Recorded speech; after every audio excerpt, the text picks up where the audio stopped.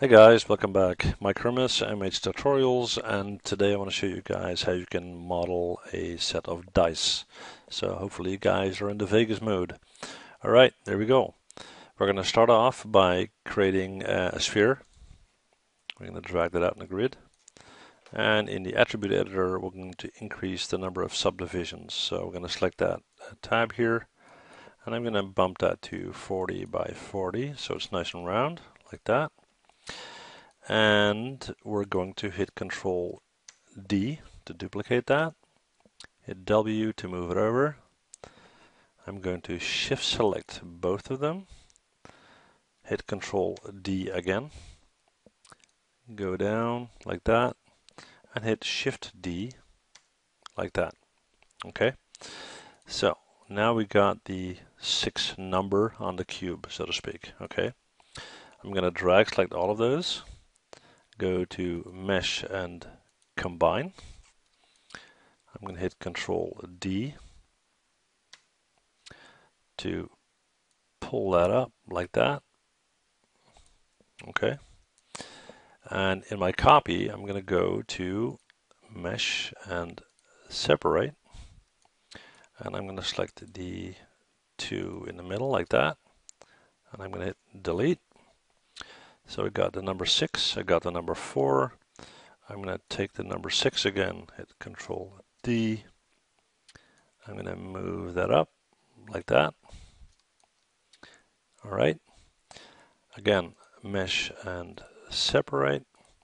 I'm going to go for the number 5, so I'm going to select that one and delete it. Select that one and move it to the middle. Just check it from my top view so that I know for sure that I'm okay.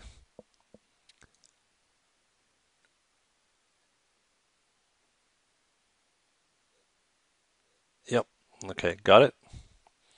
All right, back to perspective view, and I'll hit 5 so you can see it a bit better. Okay, so we got 6, 4, 5. So what we need is 3, 2, and 1. Okay, so select that one again, hit Control D, pull that up like that. We'll go with 3 this time. So Mesh and Separate. Select that one, hit Delete. Select that one, move it in a diagonal. Check it from the top view again. And yeah, we're good. All right. So we got 6, 4, 5, 3. Let me check. That's 5. Top one is 5. That one should be 3. So we're going to select that and delete it. Okay. So we've got 6, 4, 3, 5, and now we need 2 and 1. Okay. Now the one's pretty easy. Control D, pull that up, Mesh and Separate. I'm going to select those, get rid of that, select that one, pull it into the middle, and check it again from our top view. All right, good. And now, last but not least, we need the number 2. So hit Control D,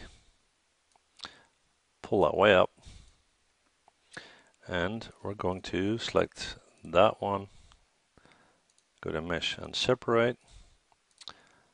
I want those gone, and we should have number 2, and there we go. Now it's important to make sure that all of these are combined. So we need to check it from our side view. All right. We're going to select these on top, those, Mesh and Combine. That one is a single one.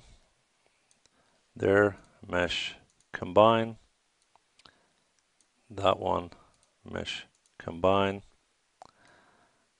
That one, Mesh, Combine. And the one on the bottom is already combined. Okay, should be good there. All right, this is going to save you a lot of time in a second or so. Okay, so next we're going to select a cube.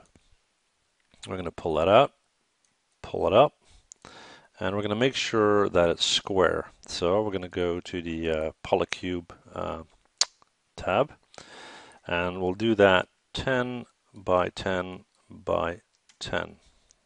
There we go. And what we're going to do is we're going to break these edges. So right click on that, go to edge. We're going to select all of the edges. So just move that over a little bit. All right. We're going to go to edit mesh and hit bevel. And we're going to tweak that a bit. The number of segments, we're going to go to 6 and the offset to about 0.2. Okay. All right. So now next, we need to position these in the right place on our cube to make sure that we can use the Boolean function. First, I want to see if my spacing is okay. So what I'm going to do is I'm going to go to object mode, select that, pull that down, and for my top view, I want to make sure that my spacing is okay. As you can see, it's a bit tight. So what I'm going to do is I'm going to hit R and I'm going to scale the cube out just a little. Something like that. All right, should be good. Okay, here we go. So first, just for to make sure it's easier to see, I'm going to move this over a little bit. I'll move that up. Okay, we're going to start off with the 6. I'm going to drag that up, drag that in position, check on it from my top view because I want to make sure that it's aligned okay. And I'm going to move that in position. Okay, that looks good. All right. Just quickly check on it from this view here. Yeah, it looks good. Okay. So we got that. Now we need to pull those 6 down to their middle line. So I'm going to check that here. So you got the middle line of my sphere with so this line here is aligned. Okay.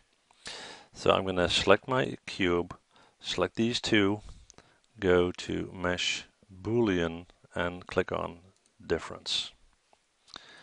And this is the effect that you will get.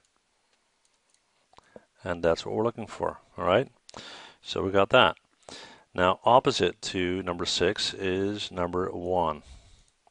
So that shouldn't be too difficult. We're going to pull that out there.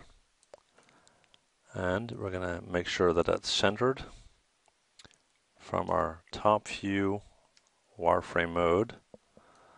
And get that in nicely in the middle. Okay. Got that. We need to make sure again that it's halfway. So we need to zoom in a bit. Just gonna pull this over a little bit so I can see it better. There we go. We need to pull that down to about there. All right. Select my cube, select that.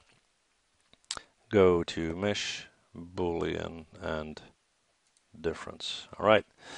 Now I'm going to repeat that for all the others. That's going to be pretty boring to look at. So I'm just going to pause the video and I'll be back with you as soon as I got that done. See you guys in a bit. All right, guys, and I'm back. Well, as you can see, we got our dice going on here. And, you know, obviously you can texture that and color that and whatnot. I'll just throw a quick color on it. Assign new material. I'm going to go with a Fong E. And I'll just make that white. I'll slap a ground plane in there quickly. Something like so. throw in some lights, and I'll not go through all the steps for that. It's more about the modeling, but at least I got something that I can show you then. All right. Just going to select my lights here, go to shadows, select depth map shadows, and to make it a bit more fun, let's put this at an angle.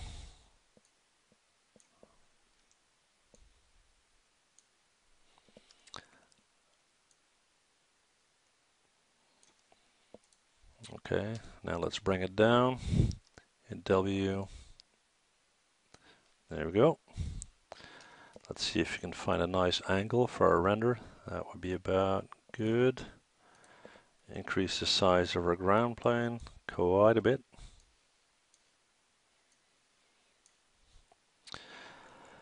All right, let's do a render and see what it looks like. There we go. Render settings. I'm going to use mental ray. Bump my quality up to about 1.25 roughly. I'm going to increase the size to 1080. And I'm going to do a quick render. Let's see what we got. I'll just pause this for you guys so you don't have to wait. Right guys, that's it. So this is our finished dice, and you know, you can give it some texture, some color. You can play with the lighting. Just wanted to show you guys how you can model it. So if you got any questions, let me know. Thank you guys for watching, and see you guys next time. Bye.